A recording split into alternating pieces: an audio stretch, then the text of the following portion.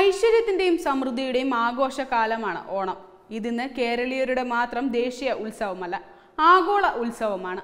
ലോകത്തിന്റെ ഏതു ഭാഗത്തും മലയാളി എവിടെയുണ്ടോ അവിടെ ഓണവുമുണ്ട്. ചിങ്ങമാസം മലയാളിയുടെ പുതുവർഷാരംഭമാണ് എന്നൊരു പ്രത്യേകത കൂടിയുണ്ട്.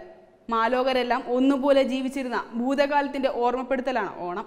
ലോകത്തെവിടെയായാലും ഓണം ആഘോഷിക്കാൻ മലയാളികൾ തയ്യാർ. ആഘോഷങ്ങളും കളികളും ഓണപ്പാട്ടുകളും കൊണ്ട് അവർ ഓണത്തെ വരവേൽക്കുന്നു.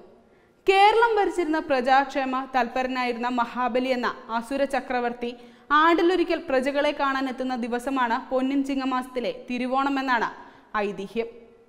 കേരളം സൃഷ്ടിച്ച പരശുരാമൻ കേരളം സന്ദർശിക്കുന്നതിന്റെ സ്മരണയായാണ് ഓണം ആഘോഷിക്കുന്നതെന്നും ഒരു വിശ്വാസമുണ്ട്.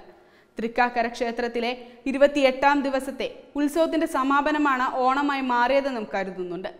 കേരളം ഭരിച്ചിരുന്ന ചേരമാൻ പെരുമാൾ രാജ്യം ഉപേക്ഷിച്ച് മെക്കയിലേക്ക് പോയതിനെ അനുസ്മരിച്ചാണ് ഓണാഘോഷം തുടങ്ങിയത് എന്ന് കരുതുന്നവരുമുണ്ട്. വിളവെടുപ്പിന്റെ ഉത്സവമാണ് ഓണം. മലയാളിയുടെ പത്തായങ്ങൾ നിറയുന്ന ഉത്സവം. കുടിയാന്മാരായ കൃഷിക്കാർ കാർഷിക വിഭവങ്ങളുമായി ജന്മിമാരുടെ മുന്നിൽ ഓണക്കാഴ്ച സമർപ്പിക്കും.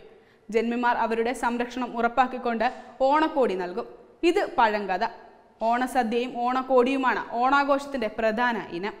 കുടുംബാംഗങ്ങൾ ഒരുമിച്ചിരുന്ന വിഭവസമൃദ്ധമായ ഓണസദ്യ ഉണ്ണുന്നു. കുടുംബാംഗങ്ങളുടെ ഒത്തുചേരൽ കൂടിയാണ് ഓണം.